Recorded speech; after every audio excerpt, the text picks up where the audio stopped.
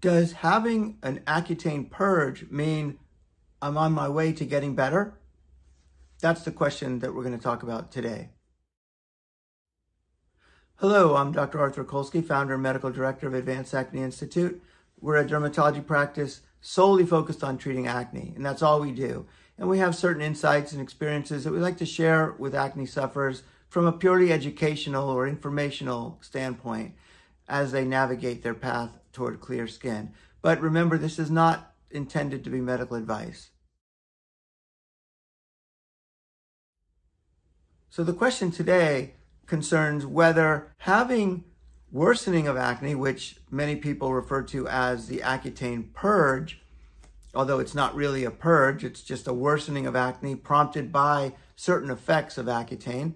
And as I discussed in prior videos, almost any medicine that we use to treat acne can induce a worsening in the beginning and sometimes later on in the course of treatment as well. So it's not unique to Accutane, but Accutane is one that is known to have a significant risk of this. So some patients feel that having this purge is actually a good sign because it means that after they get through the purge, they're going to ultimately get better. And they feel comfortable and confident that that's a good thing to happen to them. So what's the reality?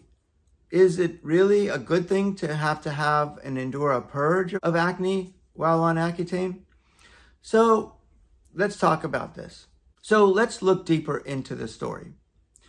Now, about a third, more or less, of patients, at least judging by our experience at Advanced Acne Institute, experience worsening of acne when they initiate treatment with Accutane. Now, the majority of patients, it's a pretty mild increase of acne breakouts, but there are those who have more of a moderate increase, and some even, thankfully not very commonly, but some experience a very severe worsening of acne when initiating Accutane treatment. So it's something that we take very seriously, and we monitor for that in the beginning of treatment. Now, every now and then I'll have a patient who says they want to go through the purge because their friends had the purge, and after they had this purging, they got better, and now their skin looks great. And what I try to explain is that having worsening of acne is really not our goal. We're not giving you medicine to make your acne worse. We're trying to make your acne better. Now, it is true that we can't predict who's going to have this type of a purging effect or worsening effect, but what we can do is watch for that, and if we start to see that, we can try to take steps to mitigate that, to lessen the likelihood that that will continue to be a problem. Because what's the concern? The concern is that if you experience a very large breakout, you might end up with more scarring. As those big breakouts heal, they might leave more scarring. So we don't want that.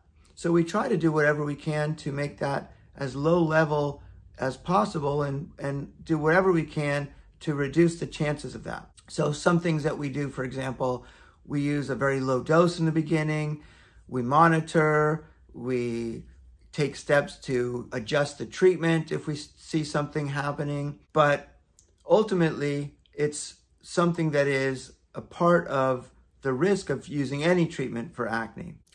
So is it a good idea to let that happen so that we can get over that hump and start getting better? Well, in my opinion, we want to mitigate that. We want to lessen that likelihood because it's not required that you go through a purging effect in order to get better.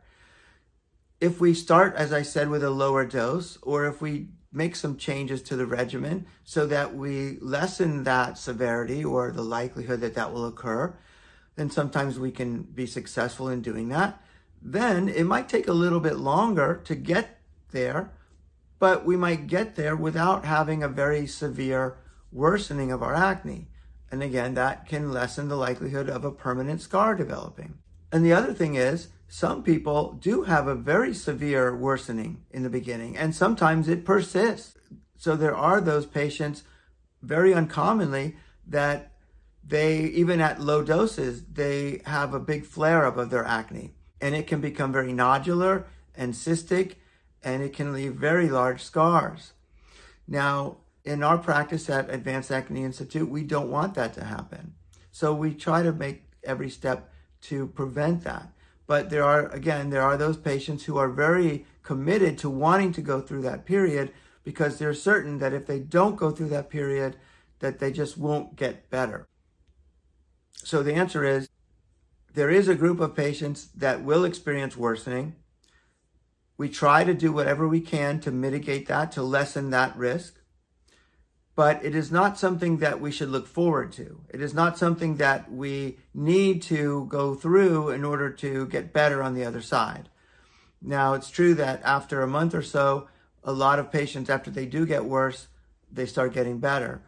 But sometimes it's much more than a month. Sometimes it can be so severe that you end up with lots of scarring on your face or body, and it can be very significant and lead to very prominent scars that can be persistent and lifelong. So the answer is we try to not have that happen. And for those who are looking forward to that, we try to discuss with them the reasons that we try to avoid that. And usually they understand, and we're able to have a safe treatment going forward.